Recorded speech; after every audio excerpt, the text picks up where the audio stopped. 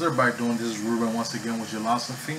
I want to thank you for watching this video. If you liked any of my past videos, please subscribe to the channel, like or comment on the video. It would be greatly appreciated. Also, make sure to visit our Facebook, our Instagram, our Twitter. We add greater powerful information there on a regular basis, so make sure you check that out. Today I want to talk about every time you think a thought, what happens? We talk about thoughts, the brain, frequency, vibration. Every time you think a thought, what happens? Your brain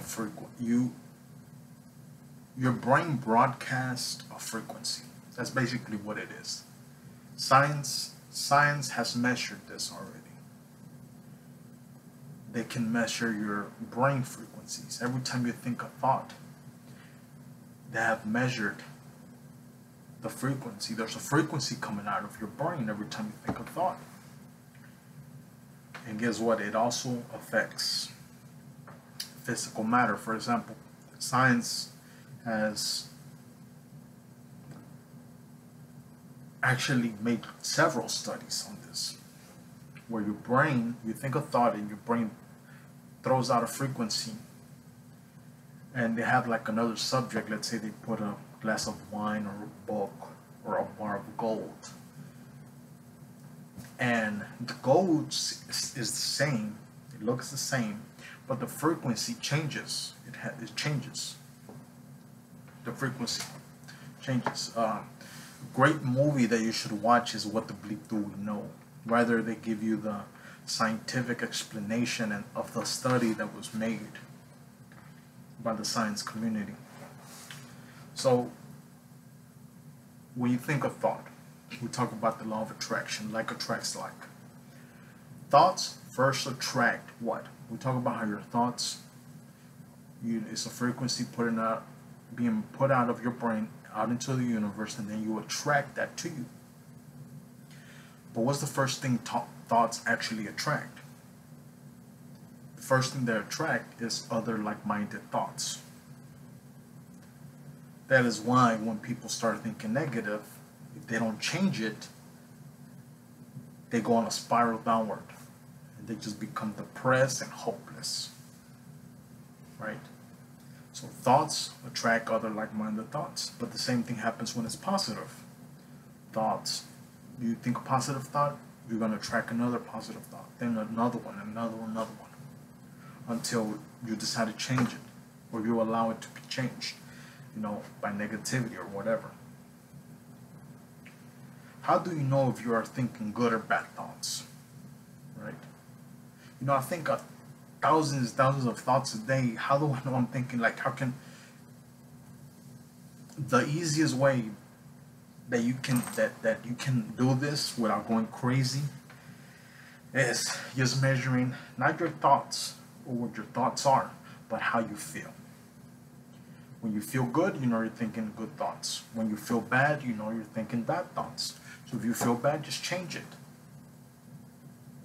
Just change it. It's very simple.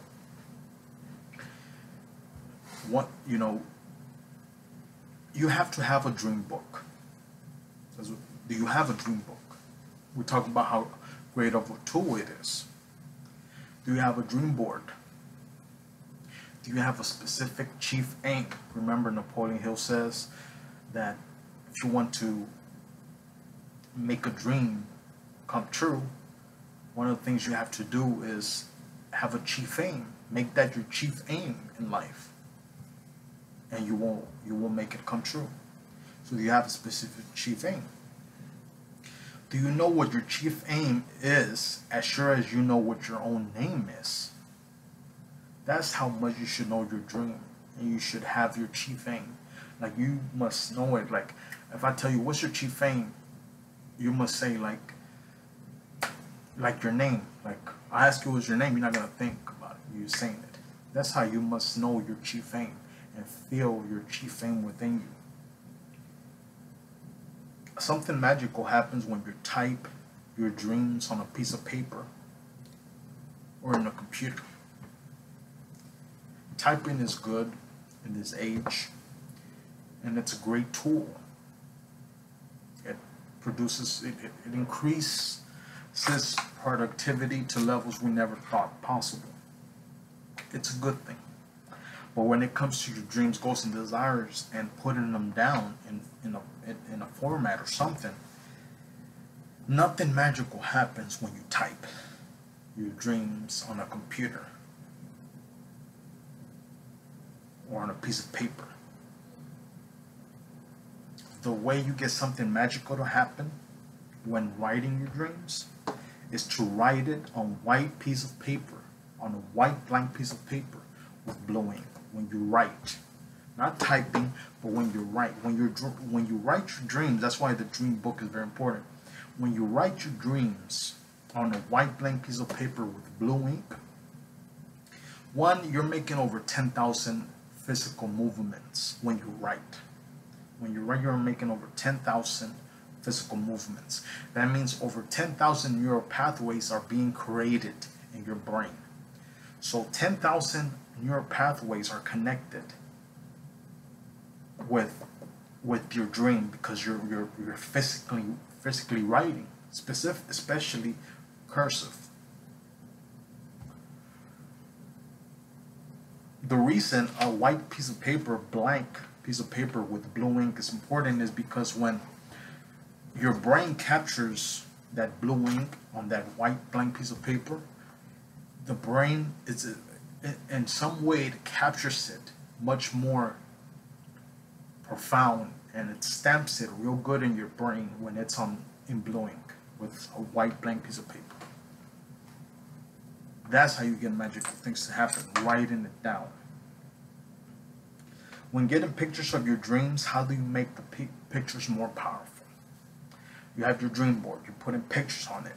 How can you make those pictures more powerful? Very easily. Put yourself in the picture. A good idea is, for example, if you want a certain car, get a picture of the car, put it on your dream board, and then cut out a picture of yourself and put it right next to it. But the best way to do it is, if you want a certain car, go to the dealership, stand next to the car, and have somebody take a picture of it. Take a picture of you, in the car or by the car, whatever, and put it on your dream board. That's how you make the pictures more powerful. When you have a dream of something tangible and specific you want, how do you make it more real? Physically touching it. For example, if you want a certain car, as we talked about, if it's something tangible and specific like a car, if you can make it more real, then your belief will increase. And how can you make that more real? Physically touching it. Go to the dealership and touch the car. Test drive it, feel the wheel. Touch the leather. Smell the car inside. Touch the outside paint. Physically touching it. That will increase your level. Will increase your belief, will increase your belief that, you know what, this is possible. This is just math, physical math. It's possible. People are getting this. I can get it too. That's the whole point, getting your belief up that you can get it. So thank you for watching this video. If you like this video, please subscribe to the channel, like or comment on the video. I'll see you guys next time.